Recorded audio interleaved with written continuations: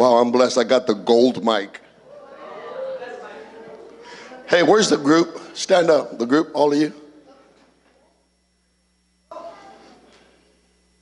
Today,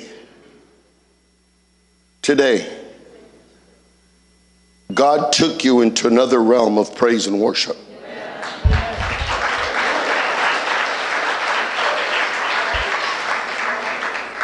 The higher the realm, the higher the standard.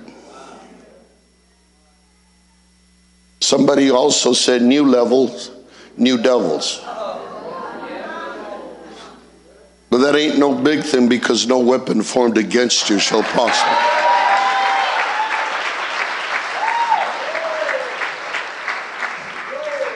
This is part of the group.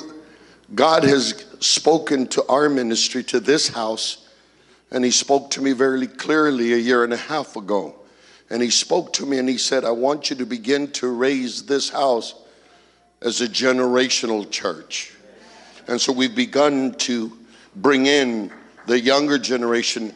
This group has some tremendous mentors, and they have a spiritual pastor over them that is on them like bees on honey, so that they can stay straight. Their grades are important. Their attitudes are important. And I'm telling you, I am a very, very proud pastor this evening. Thank you. Let's let them know how much we appreciate their faithfulness to what God has called them to do.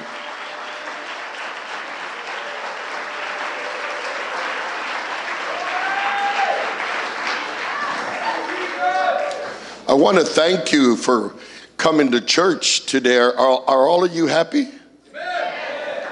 Thank you so much for coming. I've been really excited about today. I've been believing God for a tremendous service. We have a tremendous crowd. Why don't you give yourselves a great big round of applause? And I know the devil fought you to get here, but you got here. Can you say amen? Amen. Well, can we please stand? I'm about to introduce to you somebody that is very special in my life. But more special than him is his wife. It is of my opinion, but that's just my opinion. It doesn't matter. We love Louisa. We love Ed. Ed has been an encourager to this ministry. And when he comes, he speaks into the heart of this ministry. He really does. He really cares for this ministry. Now, this is a man that is very often sought out as a guest speaker. And the churches he goes to are phenomenal. They're not better than this church, but they're phenomenal. And because this is the best church on this side of the Western Hemisphere. Oh, yes, it is. You don't see it yet, but you just give God some time and wait to see what he does. Anyway, I love when God brings people, and there's not very many, that'll come to this church and really speak into the hearts of this church. Open your hearts. Listen with your spiritual ears. Get ready to receive in your spirit what God has for you. Because only one word from God, just one word from God, can turn your whole situation around. So turn to your neighbor and say, neighbor, just one word from God can turn your whole situation around. So don't be talking to me, neighbor. Don't be texting on your phone, neighbor. Don't be talking out loud to the other guy behind us. I cannot be distracted. Come on, tell him, I cannot be distracted. I need to hear from God. I came to hear from God. So just leave me alone, neighbor. Now give the Lord a praise, and please welcome Prophet Ed Traut. Hallelujah. Sit down, family. Woo-hoo. Take your seats, family of God. Yeah, I've been coming here a long time. So I was trying to work out how long. It's definitely more than 20 years. No question. I know you may have heard this from me before, but I want to start out telling you tonight what and who you are, that you understand the relevance and importance of your life. God, in his greatness, made and created billions of angelic beings, all different levels, all different kinds. We think angels are pretty looking, long-dressed beings with big wings. Not so. They can take on any form and shape, and they move through space and time. They have extreme power. They can move planets if they have to. They're that powerful, and different levels that God has made. We have a telescope that circles our Earth called the Hubble telescope, which some time ago was directed and pointed into a black hole that they had debated so long with it, whether or not to do this. And they found in the black hole, which they didn't know what to expect, thousands of universes and galaxies in that tiny black hole, which tells us that we can't even count how many universes are around us. Ours is one of the smallest there is. We only have a few planets and one sun. So many others have much more planets than we do. And this huge God, this powerful God, has all these angelic beings that help him run these universes and do his bidding. But in his effort to have a relationship, he elevated one and gave him power and especially a free decision. And he chose to rebel against God and convinced one entire third of this vast angelic host to follow him. And so for the first time in the history of God's creation, God did something different. Having created so many angels, for the first time God didn't create another being. He took his very own DNA and reproduced himself. But in order to have a relationship, he took that DNA, because you are spirit, and he incarcerated, he kept it in a carbon-made body, made from the planet. He took the carbon and he made a house that was temporarily made just to have your spirit, which is immortal, inside of that body. So in the duration on the planet, we'd have a time to get to know him. And so in the Garden of Eden, we read there are two trees that are named. There are many trees. One was forbidden, one was allowed. The tree of life was freely available. But the tree of knowledge of good and evil was not available. You have to ask yourself, why would God keep knowledge from us, when in fact he educated or enlightened Adam to the level that he could run an entire planet and name the animals and run the earth? It was enough knowledge, or certain knowledge, that God wanted to keep from him so that it wouldn't pollute or slow down the relationship that God was very slowly and gradually building. He was building with Adam because Adam had to have free choice. It had to be, he wanted Adam himself to choose God, not to be forced or feel under any compelling. So he came every day, God did, in the cool of the day. God doesn't have days. He waited for Adam's 24-hour cycle, and it wasn't in the morning where the whole day was ahead of him, or in the middle of the day when it was warm, or even late at night when he was trying to sleep. But in the very enchanting, comfortable, pleasant time of the evening, he came for a short spell, for a short sliver every day, to fellowship and build a relationship with Adam. The tree of knowledge of good and evil was kept from him because it only would pollute. The very first thing that Adam and Eve realized was they were naked, which had no bearing on their relationship. So irrelevant. When you understand that you are spirit, and this carbon house that you live in, being naked is of no consequence whatsoever. And the evil one used information to corrupt, to try and deter you from God. So here you are, born of a man and woman, whatever circumstance you were born in, and you grew up as a child, not knowing just whatever you be taught and not knowing what lays ahead of you. You go your life through trying to find your way through school and then onto a career, and you get married or have so many relationships, who knows, and struggle trying to find the Lord, and then you have your own children, and then you get old and you die. It seems like a very strange and futile journey. But in that journey, which is an immortal spirit that you have inside of you, God reaches out to you, giving you every opportunity to know him and choose him.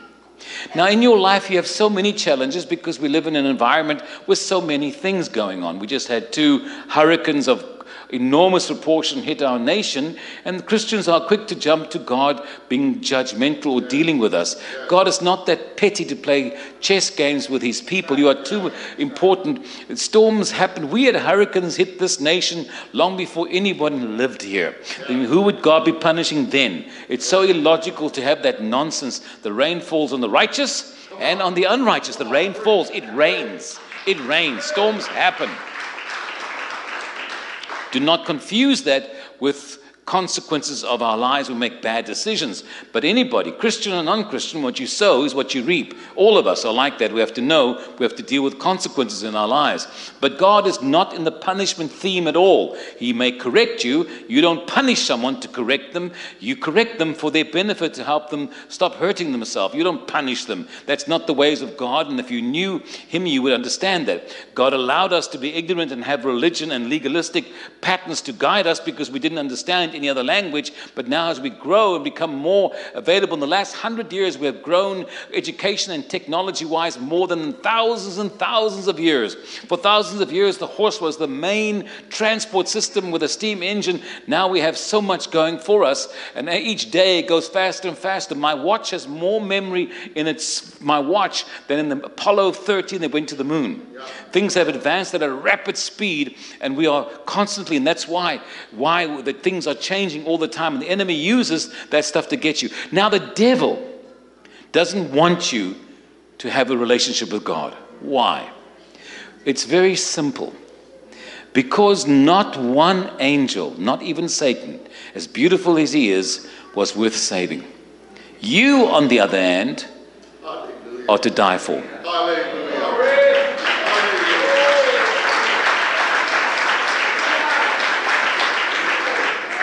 God didn't save one angel, but if you were the only person, he would have died for you. Those angelic beings sinned once. They rebelled against God, and a lake of fire awaits them. You've sinned more than once today. Don't look at me like that, please. Now, please understand. Get things in perspective. Serving God isn't trying to be sinless and blameless, because that's futile. It's like being on diet. When you're on diet, all you think about is food. I wonder if I eat this, how many points I've left for the day. You're always counting, and if you're trying to fight sin, that's all you think about is sin. But if you understand that God is holy, and if you want to be sinless or without blame, then God being holy, he was holy long before there was ever sin. So if you want to be holy, you have to want more of him. And your appetites will change. You don't have to try and work out your diet. If you fix your appetites, you won't eat the wrong stuff. It's the same spiritually too. And the devil gets you all focused on how bad you are. That's why Jesus died. Because there was just no other way. There was just no. So now let's not waste his death and suffering for our lives. Do you understand? Hallelujah. Now, God saved you. Not one of you in this room by accident. God saved you. Your name is written in the Lamb's Book of Life. And some of us in this room are severely messed up. We do well and we fall and we get up again. A righteous man falls 7 times, but he keeps getting up. And we are of the righteous, we are of that get up crowd. So I'm here to ask you, as this church, and I've always loved this church. I was startled many years ago. Your pastor got up and said, for interest's sake, how many have ever been to jail? And more than half the church got up. And I went, OMG. But I realized that's who God focused on. Jesus didn't die for the good people.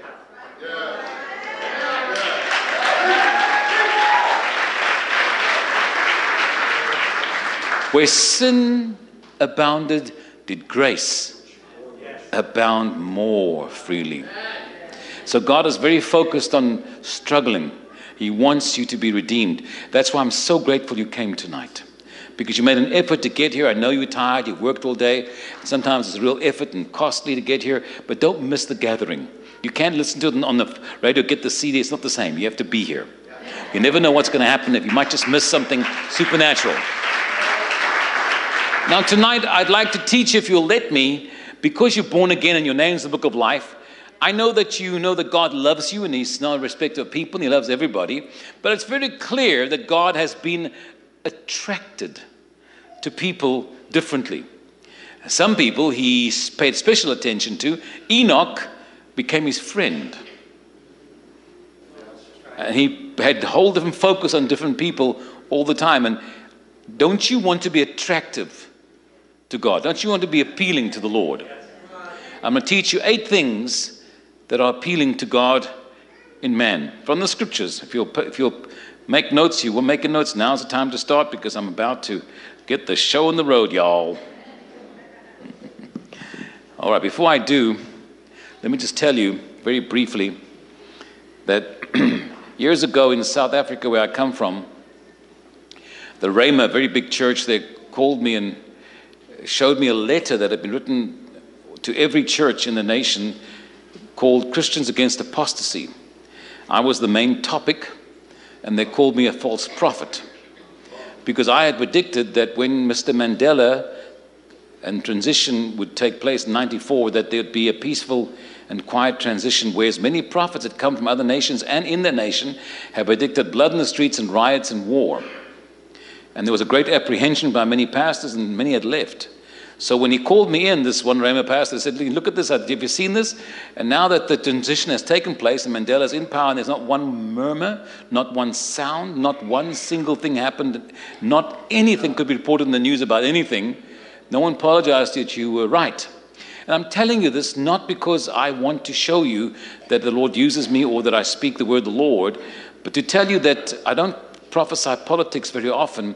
But my wife, when she told me the day that the president was going to run for office, I said he will win. He will stand toe-to-toe with Hillary Clinton, and he'll be known as the best president in the last 100 years. Because he'll fight for righteousness and Christianity. But wait, and when he takes office, an awakening will begin in the nation once again. And the church will come alive, and again that's fallen asleep. Because Jesus said that while men slept, the enemy sowed seeds.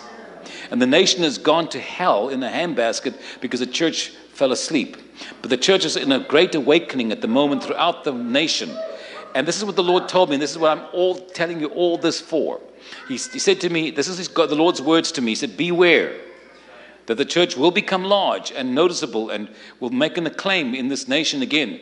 But only half the church will be the real church.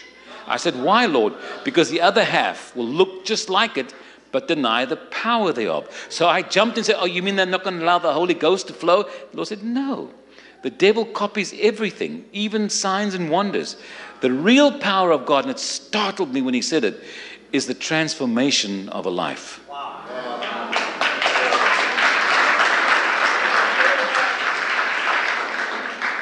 Transformation of a life. If people's lives aren't being changed as they are in this church, the power of God's not here. And I'm telling you all this because today at lunch I heard a startling thing out of the mouth of your pastor. Your pastor is one of the most amazing pastors I know.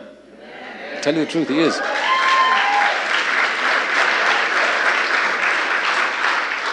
And you know, whenever you always see the glamour of the pastor and how wonderful he dresses and so on, but they are always attacked. The devil doesn't just leave you.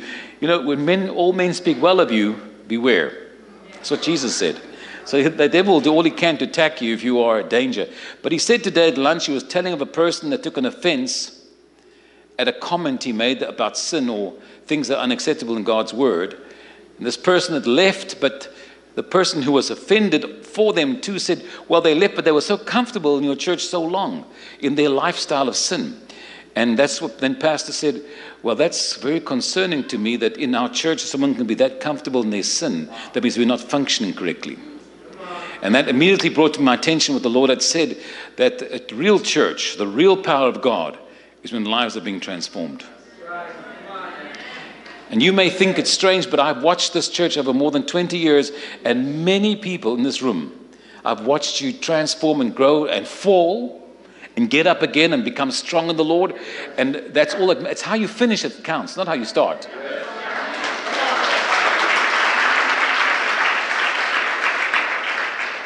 So don't be frowning or whining about your fall. Just get up. You know, the Lord's already, before you were saved, accommodated all your falling.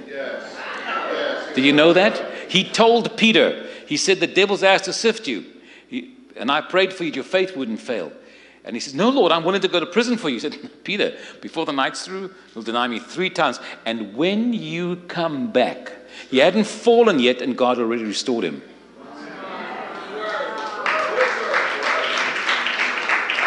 So let me tell you, God's not stressed about your weaknesses. He hates wickedness. The gossip, the slander, the judgment, hates that. But if you're struggling, he's got compassion for you. He'll forgive you every time you repent, every single time. If it's 100 times a day, he'll keep forgiving you. Are you hearing me? All right. Okay. Now let's read. The first thing I want to tell you that attracts God, God's very attracted to humility. I've found people that are full of sin or struggling, that are humble, God cannot leave them alone. People that are not people that are free and doing great things in the Lord, but they are prideful, God resists them. He lifts the humble, but he resists the proud. God is attracted to humility. There's no conditions to it. It's just humility. But do not think humility is easy to obtain. Every one of us struggle with pride on different levels and different forms. If you think you're entitled to a certain treatment or recognition, that's pride. Nothing that we have is what we are right to. We have no right to anything. Everything's a gift and a blessing of God. And now that once again, we talk about my hero. He often says, there in the office, I am so grateful to God for my sons. He always says, I'm grateful. He always continually says, am I right, Pastor? What's your name, Linda? Yeah. He's always grateful. He says it continually. And that, I'm telling you, you've got a champion pastor and wife. Let me tell you, they are amazing people. You better appreciate what you have.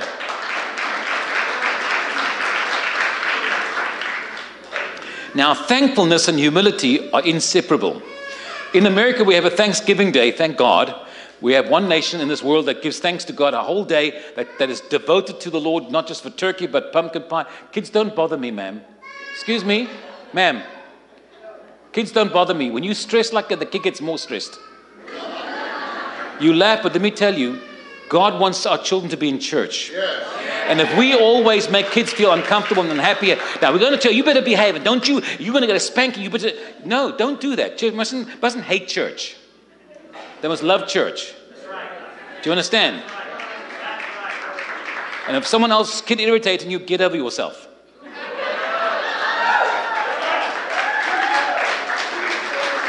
Because the mother gets so tense right away, and that child feels it right away and gets worse. So just take it down a notch, right, and enjoy. Kids are our future of tomorrow. Even you were kids. Right? Okay, are you still with me? Thankfulness, God despises thanklessness. He killed Hophni and Phinehas, sons of Eli, because they weren't thankful. He couldn't stand there, always dissatisfied with what God gave. The offering wasn't good enough with the 3-pronged fork. No, they wanted to pick what they wanted. They wanted their own. But yet, David says, your boundaries have fallen in lovely places. I don't want another car or another house. I'm happy with the car I have. Thank you for what I do have. We always want something else. We should give thanks for what we have, be grateful. You know, so often we get something and then we want something else. Let's give God thanks for what we have. Don't be dissatisfied and whine and complain. God finds it very attractive when we're humble and thankful. He loves it. He's drawn to thankful people. Right? The pure in heart shall see God. When your heart's right and you're thankful and you're humble before the Lord, He's drawn to you. Second thing is faith. You know, I'm not from a faith school or extreme faith, anything. I'm from a Jewish family and I got born again. But the older I become, the more overwhelmingly persuaded I am that without faith, it's impossible to please God. Impossible. In fact, Jesus said, when the Son of Man returns, will He find faith in the earth? Now, let me tell you, family of God, your faith is under daily attack. All day. The devil's always thinking, what must I do to you to make you doubt there's really a God? There must be something I can do to make you think God's forgotten about you. I must be able to bring enough stress and difficulty and financial pressure and one thing have to go wrong, that you think that God's abandoned you and there is no God. I must do something to you to take your faith He said to God, you know that Job of yours, if you kill his wife and children, then he won't praise you. He was looking for a place that you wouldn't serve God. You know, don't you? Job said, if you even kill me, I'm still gonna trust you. He was devoted to the Lord. So in your walk, the devil's always, quoted earlier, Jesus said, the devil's asked to sift you, but I prayed for you. I prayed your faith wouldn't fail. When the devil's after you, when he attacks you, he's not after your house, your money, your car. What he's after is your faith. What happens, listen carefully. I'm giving you practical. I'm talking to you as if in my very own family. If the devil attacks you and you have a financial pressure, immediately the panic sets in. The moment you have fear or panic, faith's gone.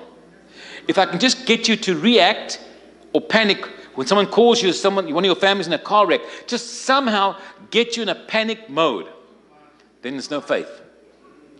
And then when you pray to God out of panic, fear, and anxiety, God doesn't respond to any of that. He responds to faith. It's faith that moves the mountain, not need. Faith moves the mountain. And you've got faith, but if I can get you in another frame of mind, full of fear or self-condemnation or feeling guilty, if I can do something to stop you believing me. Because Jesus said, you don't need a lot of faith. That's the wrong idea.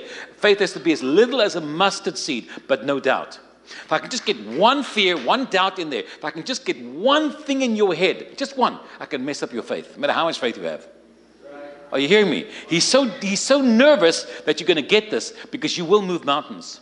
Because it's not about how good or holy you are. Let me tell you, get this now. You think the devil's told you because you're not a good Christian, and you're not. That's why Jesus saved you. Let's put that, devil, you're right, I'm redeemed. And that's all there is to it. I'm not going to fight about it. So understand, there was a woman, a Canaanite woman. Now, most of you don't study Bible, so I'm going to help you. Canaanites were horrible people.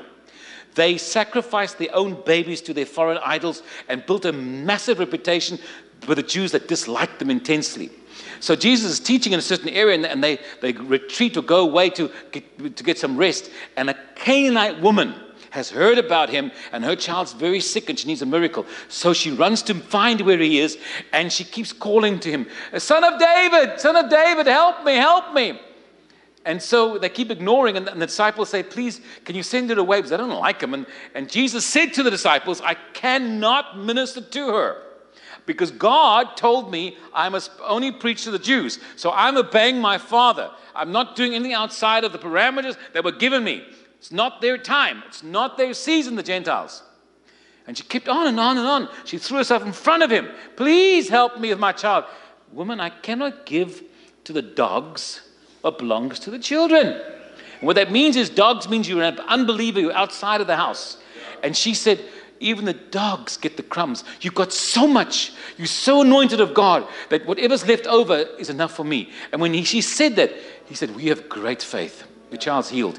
He didn't heal her child because she was righteous. She was a Christian. She was a Jew. She was a good person, went to church, but because she really believed. The devil is so frightened, you might really believe for that new job, for that healing, for that miracle, for the restoration. He's so afraid you might get this. He's so scared he'll keep you in a place of bondage in case you get it, that you can start hurting him. Do you understand?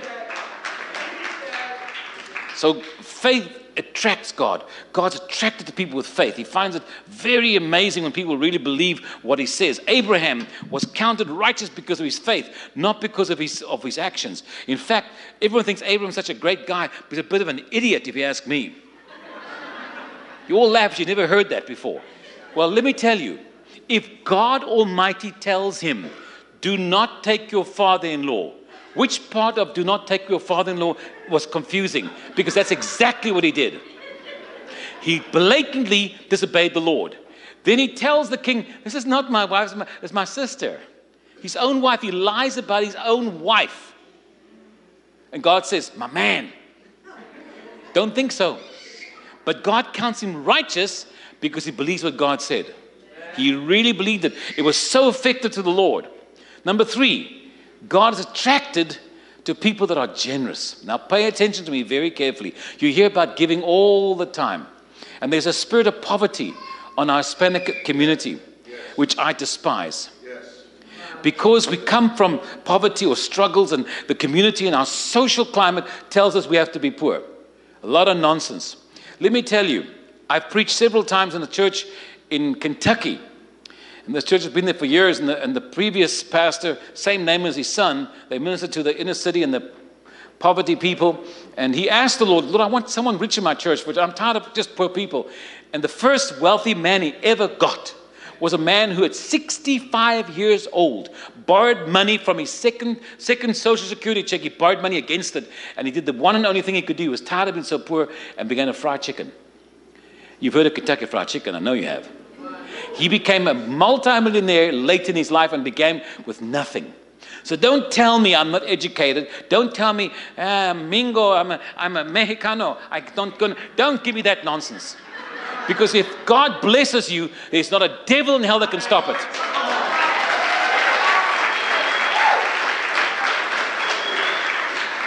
If you can just learn to walk straight and do what God says, He's going to come through for you. Do you understand what I'm saying? Get that poverty mentality out of your head, because God is not poor. That's right. That's right. God is not poor. I'm a living testimony. Ask my wife how many times we wondered, how is God going to help us? And God every time came through for us. Every time. We don't know how, where, or what. He always did. Never the same thing twice. Now, generosity. God is attracted not just to givers. We in America have this handicap that we are generous tippers. We tip. Whether we give bags and have our haircut, restaurant, we tip. And we come to church and we tip. We put $2 in the envelope and put it in the basket, and we're giving to God. We're saying, you're not giving to God, you're tipping. Because giving to God is, now listen, I'm not trying to get money out of you. I'm trying to teach you that you can prosper. Because I can tell you about years ago, 4 or 5 years ago, my daughter who works for me, Charmaine, did the books, and she said to me, Dad, we're really in trouble. We've got no money. I have to go get a job. There's no money to pay salaries. We're in big trouble. I said, well, what do you have? She said, I've got $1,000. Wow, and I need much more than that. So I said, well, if it doesn't meet my need, it's got to be a seed. So I said, let's sow. Where can we sow it? And I sowed it as quick as I can. And she just couldn't understand that. It was the end of September, end of August. And we didn't know how we were going to pay salaries. And a few days later, a little check this big. I got a little check this big, only once in my life, $100,000 in the mail. You remember that, don't you? It was so stunning. Even my bank didn't. When I handed in the bank, they put 10,000 instead of 100,000. They couldn't think that God would do that for me. And why I'm telling you that is, this is one incident. It never happened again. But God can. When you're at the very end, you feel like the devil's told you it's all over. You have to give it up. It's a lie. God hasn't. He's got a fish with a coin in the lake waiting for you to need it. Waiting for you to need it. I don't want you to struggle and be poor anymore. I want you to prosper. If God can trust you with the money, He can give it to you. He can't afford to lose you, so He's watching what you do. Now, generosity is different. It's not just giving a tip. Because there was a man who was not a Christian. He was not a Jew. His name was Cornelius in Acts 10. And the Bible says he gave generously and he prayed often. And God saw this and He sent an angel to him. How many of you seen an angel? Not many. But he saw an angel. He was so, what do you want here? He said, God says you're giving. And your prayers have come up as a memorial offering. God is so impressed with your.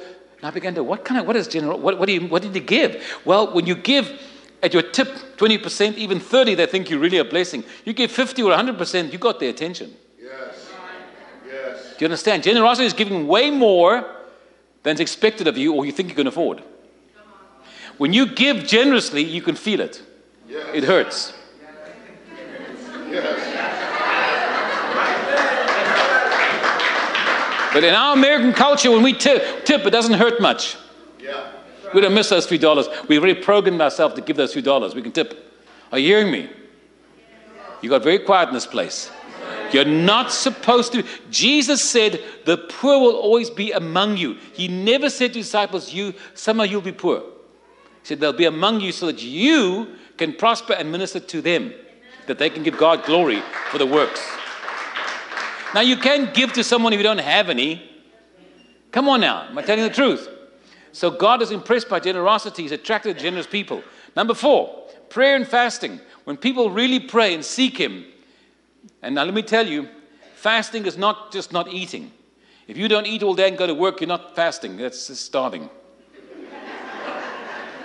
God's not impressed with that. If you fast and you pray, then you're now separating yourself. Rather fast a short time but give it all to God in prayer, that you can really pray. Because it stimulates your faith, because that's what touches God, is faith. When you're fasting, it gets you clear and spiritual and focused on the supernatural. Fasting does work. It's a God-given thing. It's a very healthy thing. Are you hearing me? Okay, so God responds to people in prayer and seeking. Come near to God. James 4 verse 8 says, and He'll draw near to you. Wash your hands, you sinners, and double mind, and purify your hearts. When you seek me with all of your heart, I will be found of you. God responds to people that seek Him. My daughter asked me, Dad, how do you seek God? I said, glad you asked me. When your mom wants a pair of shoes, she doesn't go to Home Depot. She goes to a shoe store, because that's where shoes are. And if you can't find it in the one shoe store, we'll go to the next, and the next, and the next, until I'm exhausted. And then, now we go to the internet. Thank God for the internet. But before, she was so aware of shoes, I noticed she'll even know when she's greeting people in church. Hi, hi, hi. She'll tell me, that person's got the shoes on that I was looking for. I want to ask her where she got it from. She notices because she's mindful of the shoes. When you're looking for God, you won't find Him in the sports stadium or in the bars. If you're looking for God, you'll come to church. You'll look to all you can to find the time and the place. You'll do all you can to get there. You don't want to miss a darn thing. You're hungry for God, and God responds to your hunger. Number 5 is obedience. God is so attracted to obedient people. David was a king, and I've taught about David in this very church, how that David, I couldn't figure out what God could like about him. He was a throwback. Don't know who his mom was. He may not even been Jewish for all I know. Red hair, red complexion. What Jew looks like that? Very strange looking man. And that's not enough. His brothers don't like him. His dad doesn't like him. His own son didn't like him. He had a bad parenting, and he had a problem with women. He had 300 wives and concubines. That's got to get your interest somehow. Yeah. And still he wanted another man's wife knowing she's married. That's not a small thing. He loved God and wrote all these psalms, and yet he pursued. He didn't fall the moment of weakness. No, he sent for her, knowing she's married, waiting for her to come. It wasn't just like a moment he couldn't control. No. And then once he makes her pregnant, he works it so her husband gets killed. He could have killed him himself. Same thing. And God says, man after my own heart. I'm going, really, God? But I found what God liked about him. Acts 13:22 says, after removing Saul as king, God gave them David, saying, testifying, I found David, a man after my own heart, because he will do everything I ask him to. Is there anybody in this room that will do what God says? I tell you, all of us have a struggle to obey the Lord. All of us. The lowest on the totem pole of obedience is giving to God, your tithe. If you cannot tithe, you will not obey God with spiritual things, because tithing is ungodly mammon. And the irony is, He gave you that. You didn't come here, you didn't get born with a tithe. You didn't get born with money. You were born with naked and nothing. It was all here waiting for you. When you die, it's all going to be here still. So God gives you the seed to sow, and He gives you the bread to eat. But now we eat the bread and the seed.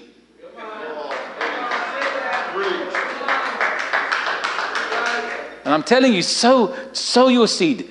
When I pastored the church, people said, I just haven't got the money. I've got so much debt. And I say, well, if you don't sow a portion of your, at least a portion of your tithe, you won't have anything next month. And every single time that within 2-3 months, they were tithing the whole thing and very blessed financially, because it really works.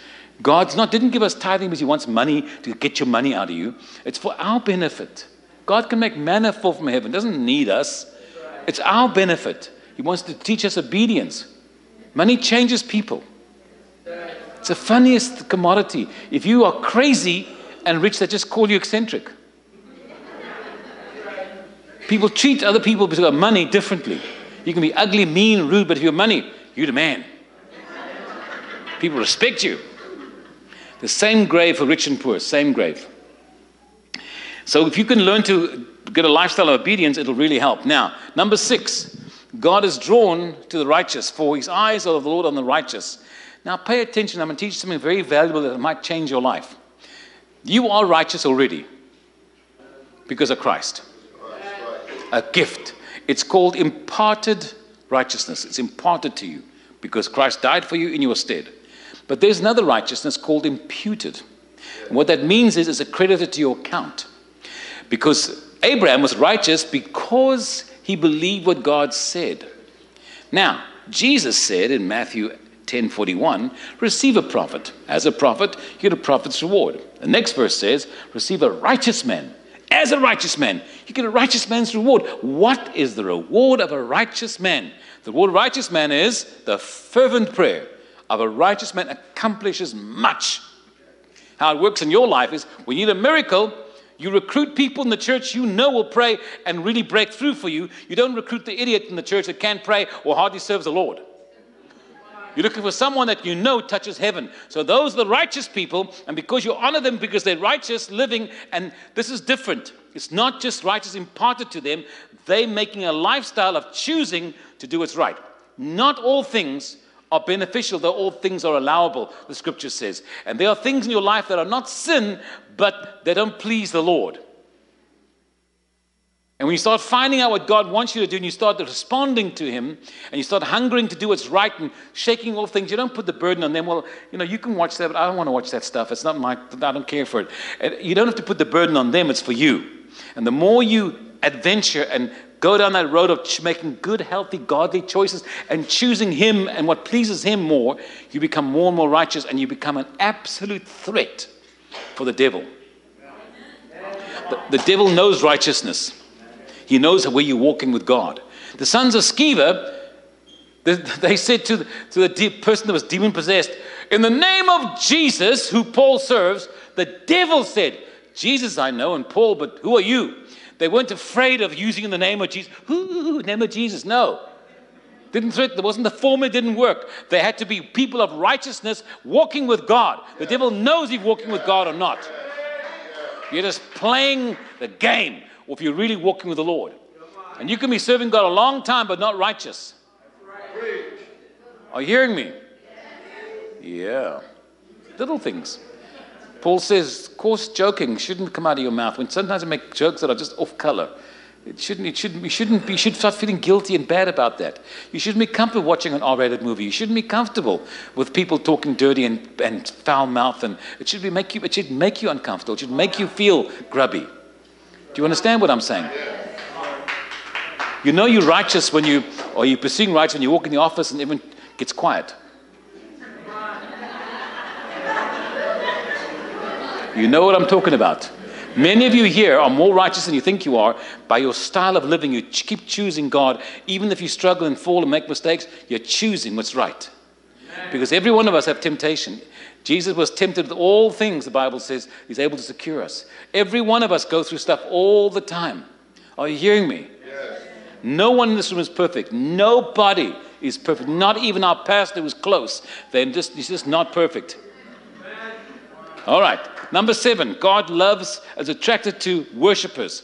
He's looking. It's the only thing he's looking for. And don't think because we have got the best youth band in this side of Texas that now you're a worshiper, you can sing with them. No, you're singing. You're not worshiping.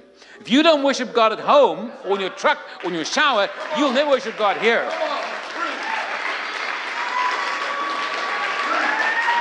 If you're afraid to raise your hands at work or in the elevator at work, if you're embarrassed to talk in tongues or tell people how wonderful Jesus is, you're never going to be worshiped here in the church.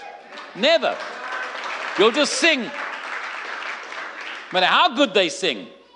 William Branham said that there'd be a revival of worship in the latter part of last century. He said they'd worship a God they didn't pray to. Music has escalated and become wonderful, but unless you're a worshiper where God is you and God alone, you can't worship him here. He wants you to worship him, people in spirit and in truth. The last thing is, God is attracted to those who really love him. Not everyone loves God. Many people know the Lord and go to heaven. Not everyone loves the Lord. I am drawn to people, black, white, fat, thin, old, young. When people love the Lord, I'm so drawn to them. because I love the Lord. I really love the Lord more than anything in this world. When you love God, it shows. It shows in your life. People can see it. You behave differently. You can't.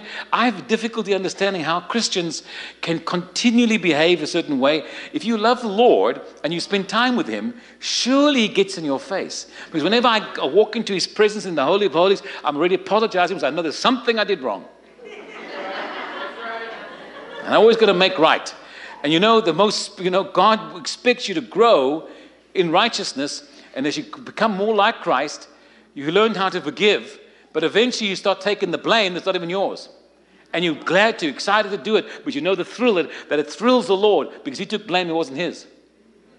Most of you in this room now, you have the fight in your soul, but you want to prove how right you are, and they're wrong. And you're still way down the ladder still when it comes to righteousness. The more you walk with the Lord, the less you care who's right and wrong.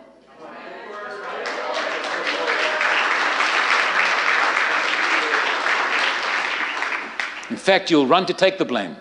Say, no, it's me, wasn't you. And even though the person's starting to wonder, well, are you trying to be sarcastic now? Because they deep in their heart, they know. But if you really mean it from your heart, you take responsibility like you become the lamb that was slain for His sake. You really take on the nature of Christ. And we need more Christians. We need them. We need the real things. And there's so many of you in this room that have this amazing potential. I've watched you over the years, really good people. God is with you. What can I say? God is with you. He's drawn to those that love Him. He asked Simon, do you love me? Then feed my sheep. You don't feed God's sheep. You don't minister. You don't do things for God because you can, because there's a need, because Pastor asked you, because you will get tired of it. You will get irritable. But if you love God, no matter what the sheep are like, and Lord Jesus, you got some sheep now, let me tell you. You have white ones, you have black ones, you have fluffy ones, you have natty ones, you have ones that are always biting the other sheep, ones that are biting the shepherd. You have sheep that are wandering off, leaving the 99. You always got to go find them. Then you got sheep that are always eating stuff you never gave them on the internet, and you've got to deworm them every Sunday because they're so full of stuff, and you want to send them down to the Methodist church. You're so tired of them.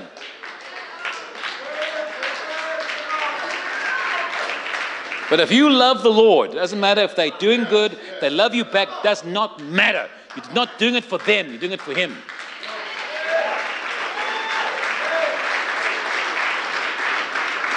So I hope now with that compressed teaching, you're going to make an effort to be attractive to the Lord. You spend time putting on makeup. You spend time getting nicely dressed and taking care of your nails, ladies. Men, you do all you can to buff up and get more and more tattoos. Lord Jesus, help us. Who needs clothes when you've got a body full of tattoos? They call it the whole sleeve. I mean, really, what is that? You want to see my butterfly?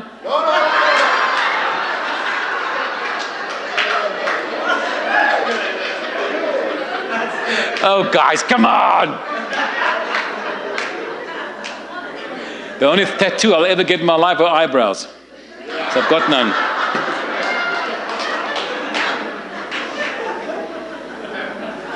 I want you to be attracted to the Lord so He'll do things for you and want to bless you.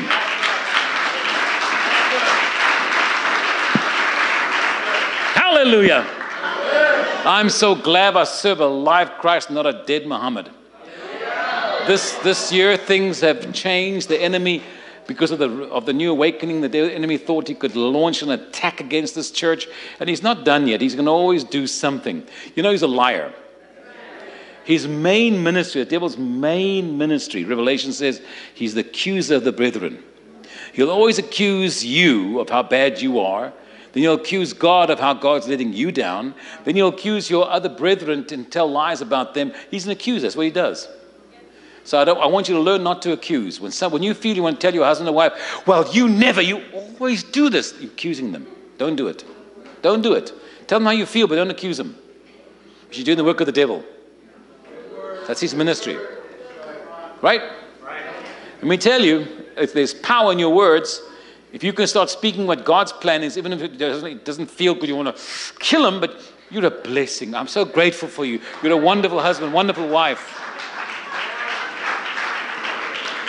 I'm married 40 years and got the best wife I ever had, 40 years. But the first few months I realized I'd done Strange thing, but she wasn't what I thought she'd be at all. And I was so disappointed. And I told her what a bad wife she was, and she said, well, if you were a better man, you would have got a better woman.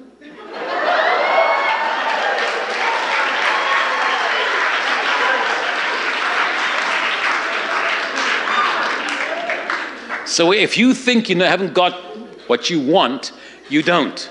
God gives you what you need, not what you want. Your wants change every day, but his need is consistent in your life because he's got a purpose, an eternal purpose for you, right?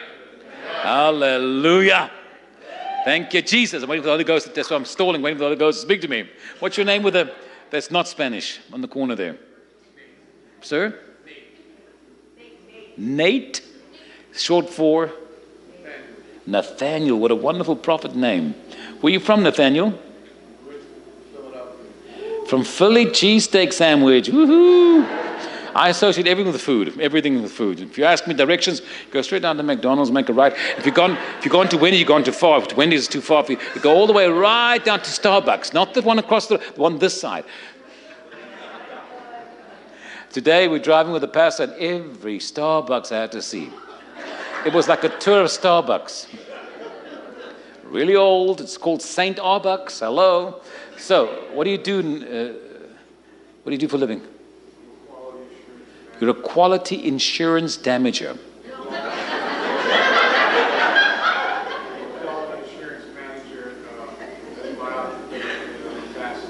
You're a pastor.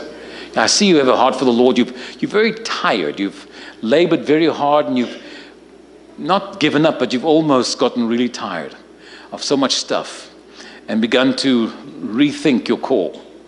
I'm here to tell you from the Lord that he's going to refresh your call.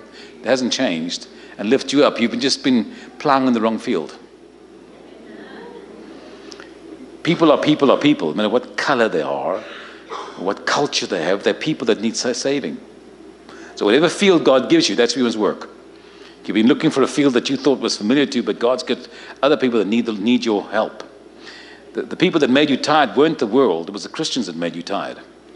And so you've got to forgive his bride and forgive the unwise ones that had said the wrong things and made your work very tough. Let go of it. You didn't fail.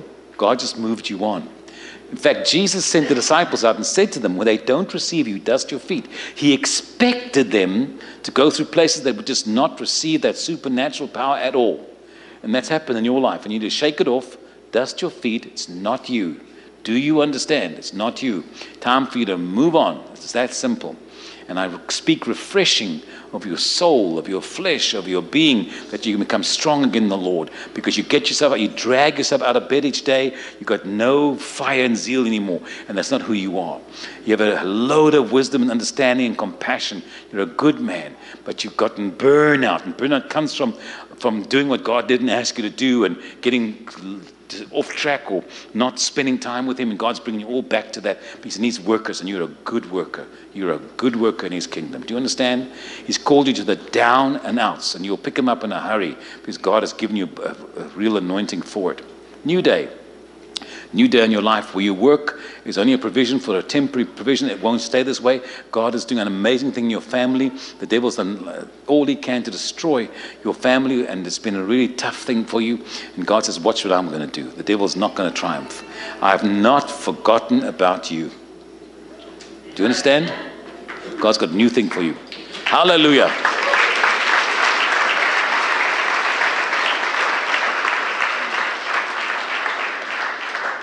I'm so glad I serve a live Christ. Charlene, who's the fellow with the beard next to you? Who's the fellow next to you with the beard? You don't know him?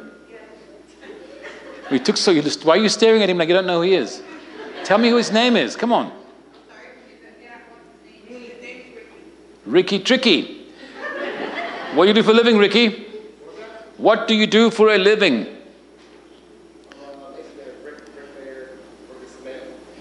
You owe God. You should be dead. You did such stupid things, God had to rescue you. But the irony of it all is you have enormous potential. You never do anything half measure. It's always one extreme or the other. Your middle name should be Extreme. And God's asking you to forgive in your own family when they tore your heart out. You were just a kid. You never completely recovered from that. You act tough and had to survive by yourself, but your heart was torn out by someone who should have loved you, should have coached you, should have helped you. They tore your heart out because they were broken themselves. But I'm here to tell you, you have a wonderful destiny. Wonderful. You're a powerful man, and God's got plans. You must just make the right decisions. You know what's right. I don't have to teach you or tell you. You know what's right. Do what's right. God has always had your back. He says, I must tell you to remind you, you know, you said someone's watching out for me repeatedly. Because every time when they should have had big trouble with the police, big trouble with life, your own life, each time God did something for you. Others went down a bad rabbit hole, not you. And you said, someone's looking out for me. Well, get it straight. It's true. God's got a destiny for your life. You need to jump into your destiny and do it. Just do it. We don't want to hear any more of the bad childhood. We know. Everyone's got a story. We know you went through hell. We know it. But shake it off and become man that'll take the future and do what God's got for you. It's that simple. You have enormous potential. Enormous. And God's got a good plan for you. He's going to fix so many things. In fact, there's a legal record that's dangling over you all the time that's against you. You're not sure what you're going to do. The Lord Jesus is going to be your advocate, your lawyer. He's going to speak for you and clear it so you'll be so shocked. They'll be shocked at what God's going to do. Homie.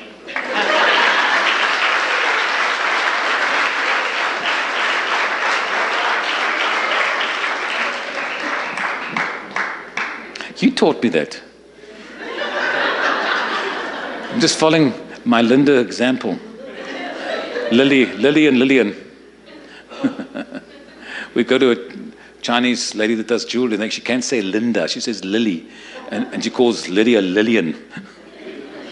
I never forgot that. It's always stayed with me for years. It stayed with me. All right. You're wearing a shirt with a star in it. Is that Cowboys? Surely not. You know you're in California, right? So what's your name, sir?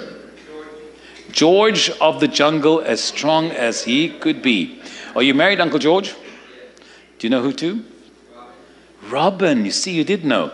And how many children do you and Robin have? Now that's talking children. Where's your wife? With the children. Kids are grown. Why is she not here? Okay, tell her I missed her tonight. Tell her that she's felt like she's burned the candle both ends and she's really tired and frustrated. But tell her that the Lord says everything is working together for good according to His purpose for those that love Him. She's frustrated because she can't cope with so many things right now. It seems like one thing after another, and it seems there's no break for her. Tell her that it's all working together, and God's got a plan. He does love her. He knows she's a very kind, generous woman. He knows. He's taking care of it. As for you, sir, you've been carrying a load too, and you're kind of frustrated inside. You don't know what to do. You feel helpless. But the Lord is your strength. If you pray, God hears you. Just pray and give it to God. You cast all your cares on Him because He cares for you. Are you in this church? If you're wearing a cowboy shirt, you have to be. Because your pastor's under the same delusion. He somehow thinks he's a Texan. If I wear a cowboy shirt, understand, I live in Texas. I've been there 20 years, but they don't live in Texas. But why do you wear a cowboy? That doesn't make sense to me. I don't want to wear a cowboy shirt. They keep losing. I don't like losers.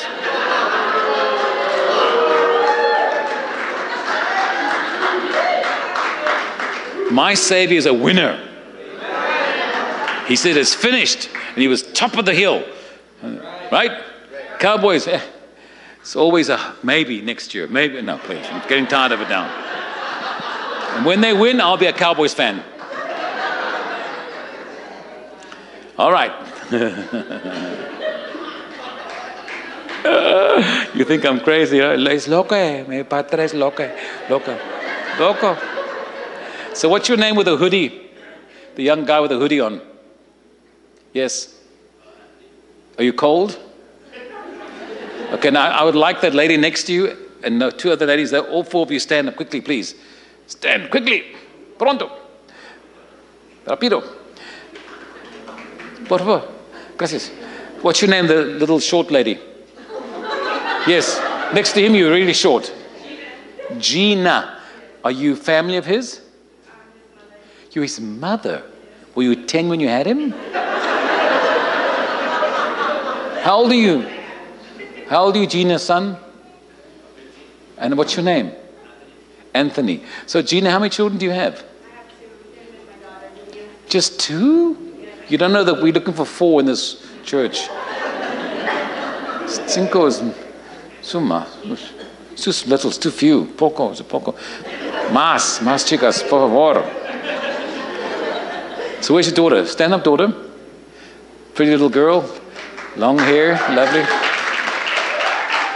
She has natural red hair? No way. Wow. Excuse me. So, Gina, what do you do? I work for service manager. Are you in this church? You say you are, but I hear the Lord said you must lock it in. You got to lock it in and know this is your family. It's more than just a place you go. This is your family. You had to fight so many battles and it seems like you had to do it all by yourself. But you're not by yourself anymore. You've got family. Really, you've got people that love you on your side.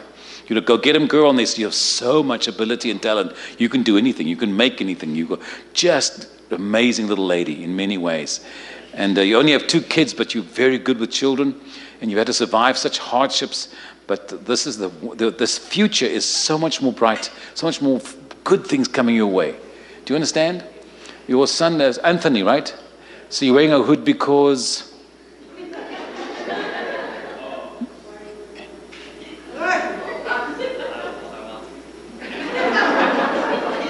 You remind me of E.T.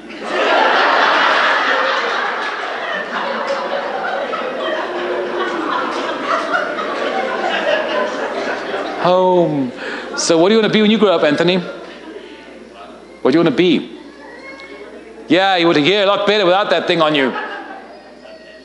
An engineer? Now, Anthony, you have the ability. You're smart enough. You're just not always applying yourself. You're a little lazy. You wait for the last minute to do the project or to learn or study. You want to do everything the last day. Ain't going to work, buddy. Ain't going to fly. You got to change that. Do you want to hear me? But you are smart, and you're little Prince Charming. You know how to talk the birds out of the trees, and all the girls like you. It is a total disaster. You know, leave the girls alone. There's trouble. I'm serious. You're 15. You're not 25. Yeah, I got a knife. You must focus on your studies. Honestly, you need to focus. You're going to design things more than build things. You're going to design things. That's what God's got planned for you. But you're not doing well the way you should do at school. You're an A student. You should get straight A's. You're supposed to. Can you do that? All right. So, Gina, what do you do? You serve veterans. You said that, right? Like an office, or what do you administer? Yeah. There's a promotion and an open door coming that's not really rightfully yours, but God wants to bless you because you've got great favor there and people trust you. People have been backbiting and gossiping and slandering all there about one another, and you can't stand that stuff. You just hate all that talk. God's put you there to be an upright, righteous woman that everyone respects. So just keep focused where God wants you, right? Your daughter's name is? Mia. And how old are you, Mia? Are you older than your brother? Does he get in your nerves? I would imagine. Because you've got a different personality. Would you play an instrument? You should do, but you're very musical. You should play several instruments, and God would like to use the music for His glory. You have a very set ways. You're not much flexible. You know, leave me. This is my space. Don't tell me what to do, and you've got your own little independent ways. But the one major thing that's so good about you is you will finish what you start. You will do it. And you've gone through little traumas with friends and things, but you've learned how to cope with it, and you don't need people to like you. You're going to keep going. The college is definitely your future. It's not going to be easy, but you have to do it. It's important. Do you understand? You're kind of lonely now, but it will not stay that way. You got it? All right. You're going to speak another language that you don't speak now. You learn a whole new language. Thank you. Sit down and I'll get the two. No, not you. Don't you sit down. No, get yourself down, Anthony. What's your name with the green? Green lady. Alicia. I know what Alicia is. I know exactly what it is. I have a lady that comes to clean for me for years now, every once a week, and she doesn't speak a lick of English. I'm grateful I have iPhone, Google Translate.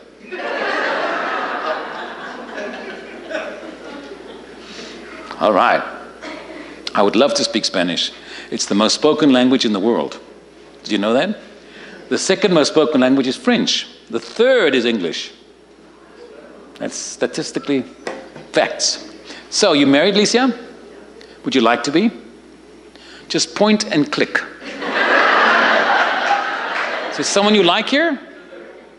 You're not dating anybody? You are? What's his name? We're going to find out anyway. You may as well tell us. Derek. Is he born again? Very important. Mucho importante.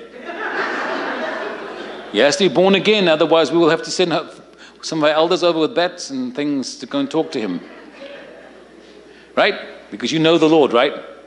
You've got a good heart, good spirit, and you're so smart. But somehow you're so trusting. Even today, you trust everybody.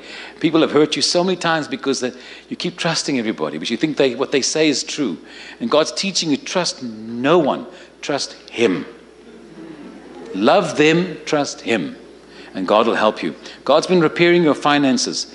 Don't give it out. People keep using you, and you don't know how to say no. They come with long stories to borrow money. Just say no.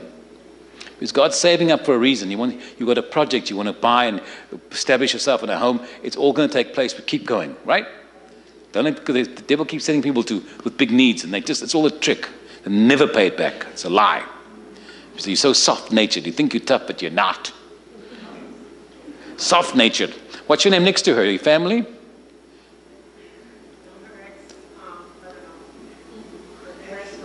You're the ex-mother-in-law. It's like Ruth and Naomi.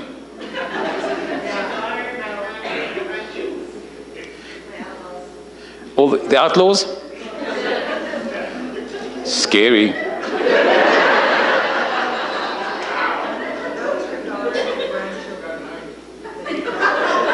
Only in this church can find things like that. It's only in this church people get divorced and get remarried and still stay in this church. It's just only in this church. So mother-in-law, ex-mother-in-law, what is your name? You act also very tough, but you're not. You're very soft-natured. You shed many tears, and you want to find your worth in life. And God says He celebrates you so much because you're such a champion of so many ways. God loves you. You really are His little girl. He's so proud of you in so many ways. You've had to sometimes scrape the barrel financially, but God always came through for you. He always made a way for you. There's a child that you pray for frequently that's always in trouble.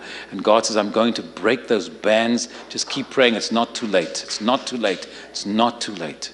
Keep praying because your prayers have helped before. Don't pray from a place of fear, but pray from a place of confidence and faith. Yes, yes. Amen. Thank you. God bless you.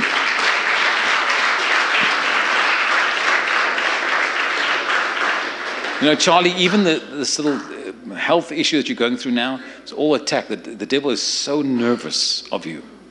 But you are going to another level even this year. You have already taken one step forward, but there's more levels you're going into this year supernaturally where you don't have to yell, like, you're not listening. You don't do any of that. What's going to happen, the authority of God is going to be so powerful that you'll speak it and it'll happen just like that. Because God's raising you to a real apostolic level of faith and confidence. And it's not because you want it or because you need it. It's because God chose it. It's that simple. There's so much is happening now in your life that's very different. A new day in your life. And so God's repositioning so many things, both of you. And you both are a great blessing. And the devil's trying to stretch you as hard as he can in every which direction because he's nervous of what's about to happen or what's already begun to unfold.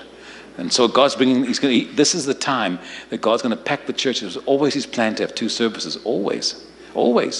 And He's going to pack the house. You cannot do 1 service anymore. You have to do 2, have to.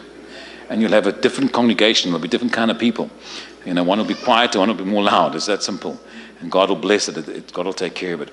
You'll get through this shingle thing you'll get through it, but the devil's not going to leave you alone. He'll attack you in every area. Just recognize it for what it is. Don't react to it. Be full of confidence and faith.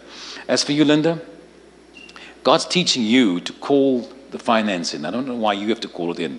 You must speak to it and call it in. And other people in the church too, when they have financial need, just tell them, ask them how much you need, and then pray that amount and call it in. Call it in. You've relied a lot of intercessors and prayer warriors in this church, but he wants to make you one that'll speak, declare, and speak in a spiritual authority too now. You got it? All right, Lily.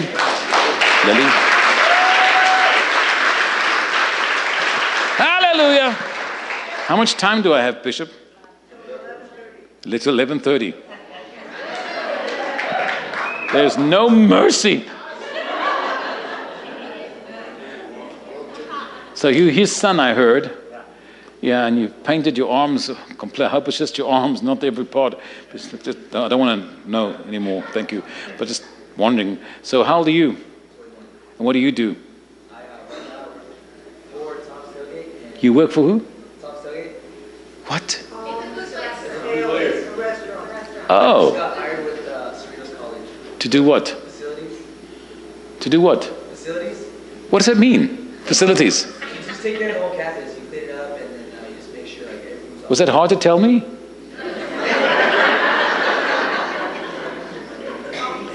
You're very full of joy and fire in your soul and excited for the Lord. Don't lose that. Always protect that. Don't ever let the devil steal that from you. Do you understand? Because that will draw people to you. They'll ask you, why are you like that? And you tell them, because of the Lord. You've got a strong evangelistic anointing right now on you. And the Lord, are you in this church? Because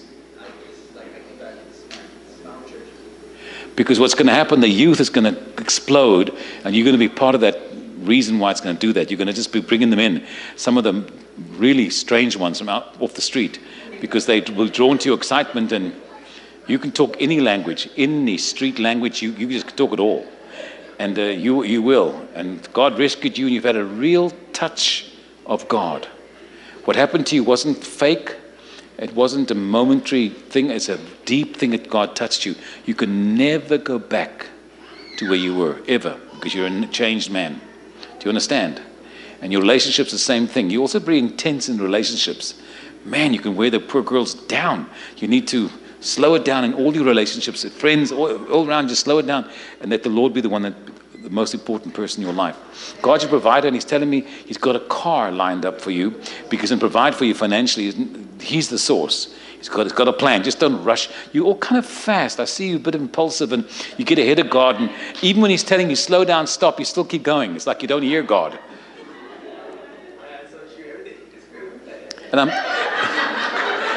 And to think I'm making it all up.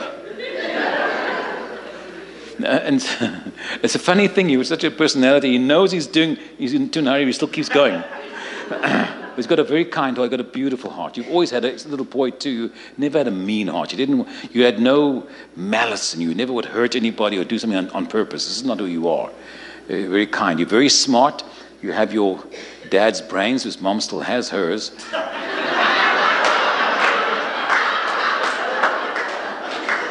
But the good news is your dad's brains are very good. They have not been used at all.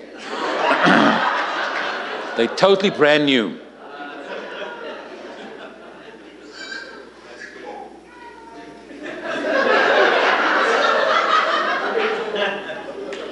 God's attracted to the needy people, very needy.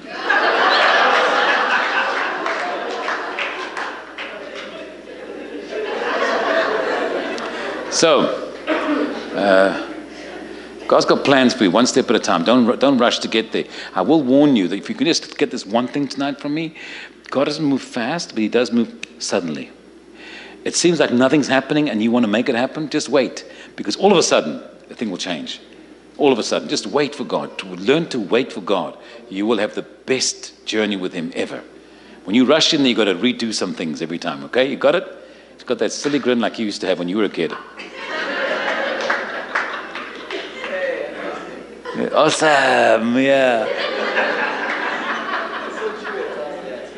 Yeah, God knows all about you is what I'm saying. What's your name with the long hair and the green top and the little lady on the 1, 2, 3, 4? Yeah, everyone knows it's you. Stand up. Stand up. What's your name? Jennifer. You thought no one will ever pick you, right? Well, that was a wrong thought. And how old are you, Jennifer? 24. What do you do? You have a daycare? You have one?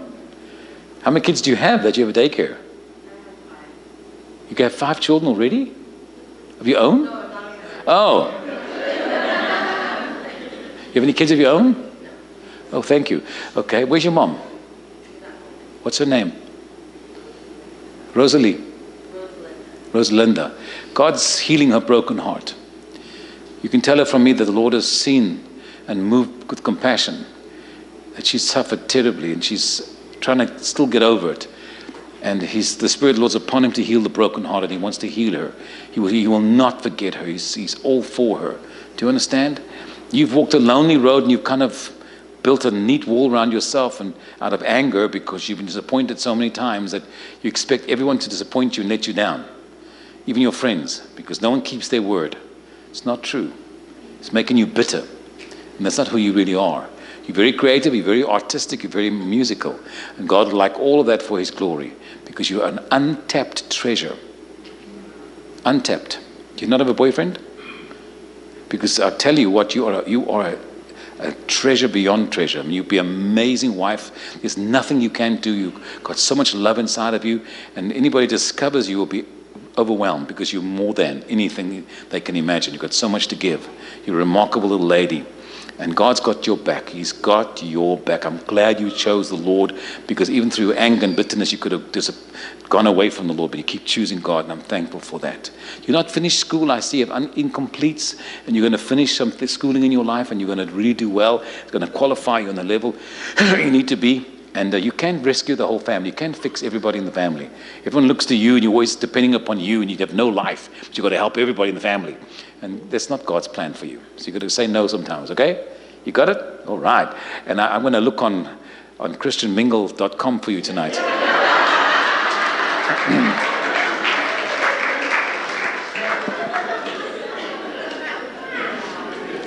Okay, come.